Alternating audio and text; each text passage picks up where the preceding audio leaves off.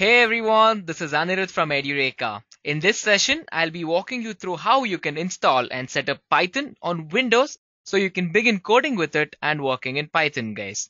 This session is intended to be useful for anyone who's considering to kickstart their learning about Python and needs some basic insight about how to go about with the installation of Python. So let's begin this brief session by checking out the agenda, guys. So we'll start with the introduction of Python and later check out why we need to learn Python, guys. Then we'll move on to installing Python. Followed by that, we'll look at an overview of how you can set up a runtime with Python and begin coding with it, guys. So let's begin by checking out what Python actually is. Guys, we already know that Python is a programming language, right? Well, to be more specific, Python is a really powerful high-level object-oriented language which was created by a person called as Guido van Rossum. Well, yes, that's him. So why did he choose to name this as Python, guys? Well, not certainly because of the snake, but it was from a TV series that Rossum used to watch. So let's get started then. I'm sure you guys are curious about why Python is so popular, right? Guys, if you can recall a few years ago, people told that Python was the next big thing. Well, they were right. In today's situation, it is the big thing, guys. So let's check it out. Well, for starters, we all feel a bit let down or lagging when we start learning new languages, right? So whether you're a beginner or a pro. Well, it's maybe because of all of the sheer concepts or something that confuses you or you don't understand or something. Well, in my personal opinion, Python solves all of my headaches with the languages that I have learned. And if I had to start with a language from scratch, I would choose Python for sure, guys. No two doubts about that. Why? Well, because it is very beginner friendly and the syntax is extremely simple to read and follow through, guys. Well, this definitely makes us all happy, and surely yes, Python has millions of happy learners across the globe. Well, I can't begin to tell you how fun it is to work with Python. And now that we know what Python is, let's take a quick look at why you should consider learning Python. Well, guys, Python is a general purpose language. But it has a wide range of applications ranging from web development, scientific and mathematical computing, and even designing your own graphical user interfaces. So you can make use of Django and Bottle for web development, you can make use of NumPy and SymPy for mathematical computations, and you can design your own games using Pygame as well. And so much more, guys. And also the syntax of the language is really clean and the length of the code is relatively short. It's fun to work in Python because it allows you to think about the problem rather than focusing on the syntax itself, guys. And every Fortune 500 company that exists today uses Python in one way or the other, guys. You don't even have to do any digging to know this fact. And again, as I said, Python is extremely popular among both the startups and established industry giants. And programming in Python is definitely fun, guys. It's easier to understand and write Python code. Again, why? Because the syntax feels natural, guys. And on that note, let us come to the main agenda of the session, which is to help you all to install and set up Python. Let us begin. So guys, to begin with and install Python, the easiest way is to come to the official documentation page and go about from there. So here I have opened up the official python.org page and we are in the download section of the page. As you can check the URL, we are at python.org/downloads/Windows, guys. Since this tutorial is mainly focused on installing Python for Windows, we are here, guys. Just in case if you had to install on Linux or something, the steps are quite different from what we do for Windows. However, coming back, the latest Python 3 version release is Python 3.7.2 and the latest Python 2 release is 2.7.15. Well, based on your requirement and your needs, at this point of time, you should already know which version of Python that you should use. And just in case if you don't, you can actually install both of these versions, Python 2 and Python 3, into your machine and go about from there as well, guys. Well, as you can check out, 3.7.2 is the latest version of Python at the time that this session was curated, guys. So basically, we need to go and download this from the official site. Well, all you need to do is click on the latest release version there and it'll take you to the download section, guys. However, the first section is actually all of the changes and the new features added in Python 3.7. And there are multiple documentations here as well. So basically, this is all the changelog of this particular version of Python, guys.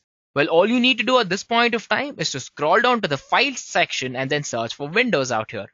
Well, as you can see, there are multiple versions to install, right? So you actually get an embeddable zip file, which is actually a zip file where you have to unzip it and then install it manually. Or you actually have an executable installer, guys. And if you can notice, there are two versions here as well.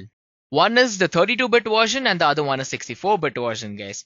Well, basically you need to know if your machine is either running a 32-bit version of Windows or a 64-bit version of Windows, guys. But however, do know that the 32-bit version is actually backwards compatible with 64-bit as well.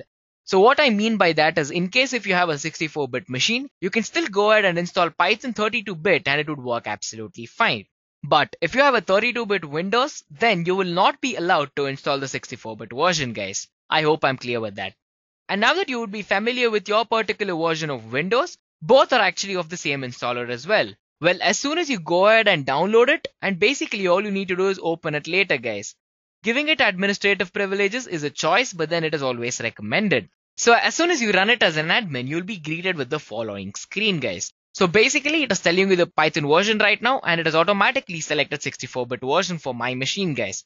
So basically you can actually customize the installation at this point. You can choose the location and the features you need as well, and all of that. One main thing that I want you guys to do is that make sure that this particular option is checked. It says add Python 3.7 to the path. I will let you know why this is really important, but just make sure to check this at this point, guys. And all you need to do is hit install now, and Python is ready in your machine, guys. Well, basically, as you can already see there, it says that a program called Idle is also installed with it, right? So Idle is nothing but a graphical user interface which is used to work with Python, guys. So let me quickly open up Idle to show you what it actually is. Well, as you can check out, it is basically a Python 3.7 shell, guys. So here you can actually type out anything that you want. So let us say print hello Edureka. As soon as I hit enter, that is executed, right? So basically you can run any of the Python programs here as well. So let me go ahead and do another x equal to 10, print x into 2. So x into 2 is basically 10 into 2, 20, and that is good, right? So it basically provides a GUI for Python, guys. As simple as that. But do note that if you actually have a Windows machine, there is a very good chance that Python might already come installed in your machine, guys. However, there is one more thing that you need to do. Well, that is to actually check out your environment variable, guys. So basically, you need to right click on My Computer and go to Properties, guys. And in Properties, you need to go to Advanced System Settings and Environment Variables. And here, you need to check if the path of the user variable actually points to your Python installation location, guys. So this is basically why we had to have the checkbox during the installation. Well, if this is not the case, then you have to manually come here and add the path in the system variable, guys. So why is this required? I'm pretty sure you guys could have already guessed it at this point, but let me quickly go ahead and show you a demo. Let me open up my command prompt. And if Python is in my path, as soon as I hit Python, it is supposed to open up the interpreter and be ready for me to execute commands, guys. And since I already have the path established, it is actually done. So it is as simple as this, guys. Well, installing Python is actually pretty straightforward and simple, but let me quickly push you on another concept, right? Well, so next up on this session, we'll actually check out the different development environments available for Python, guys. Well, Python has a large supporting community and there are numerous active forums online which can be handy if you're stuck anywhere, guys.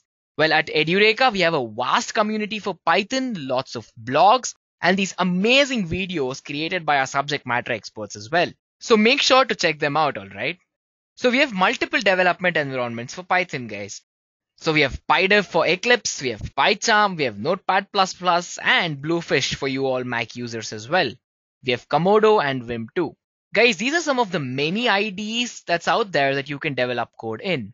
Well, I suggest you use something that you're comfortable with and then go from there, guys. Well, choosing an IDE is like choosing an ice cream flavor. You need to first try it out practically and see if it suits your need perfectly. If it does, then go ahead and make use of it, guys. Well, personally, in my case, it has been a long journey with Python, guys. I have tried multiple IDEs and I have a personal liking towards PyCharm. It is really simple and amazing to work with.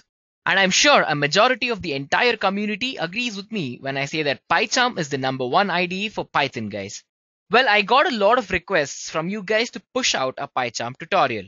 I actually have a full tutorial on how you can actually begin using PyCharm. I'll leave a link in the description box below, so make sure to check it out, guys. And on that note, let me quickly conclude this short session for you guys. So we started out by checking a quick introduction to Python. Later, we checked out why we need to consider learning Python. And lastly, we checked out how simple and easy it is to install and set up Python on Windows, guys. Also, it is at this point of time I'd like to mention that I have curated an in-depth Python tutorial just for you guys. The link to this can also be found in the description box below, so make sure to check that out as well. So that is it for this small session, guys. I hope you took away some real good points from here and that this helped you kickstart your Python learning. So thank you guys. You know what to do. If you have any queries, leave a comment and subscribe to our channel for more information on the latest technologies and all of the courses offered. I hope you have enjoyed listening to this video. Please be kind enough to like it, and you can comment any of your doubts and queries, and we will reply them at the earliest. Do look out for more videos in our playlist and subscribe to Edureka channel to learn more. Happy learning!